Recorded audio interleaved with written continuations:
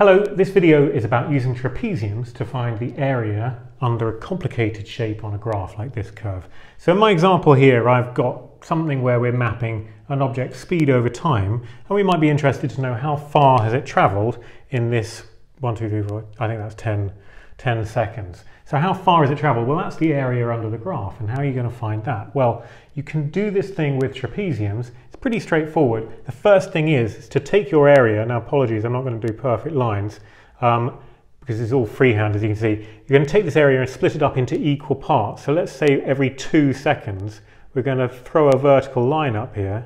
Actually, that's going quite well for me.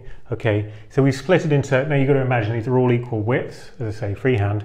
You put these vertical lines up, and then next, if you join straight lines between these points, you're going to get a series of little trapeziums.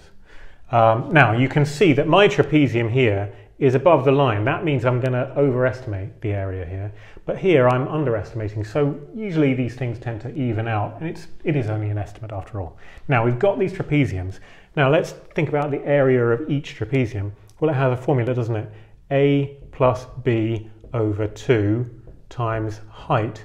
Now that's in a trapezium of, normally A and B are the parallel sides and the height is the vertical perpendicular height.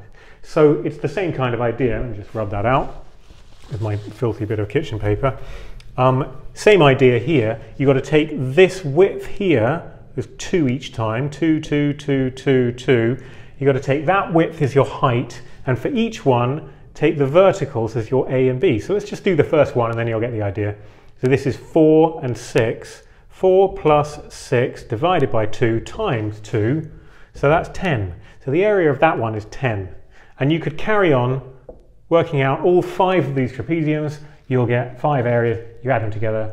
That's it. Done. You've got an estimate, only an estimate for the area under the curve. In this case, the distance traveled by this object.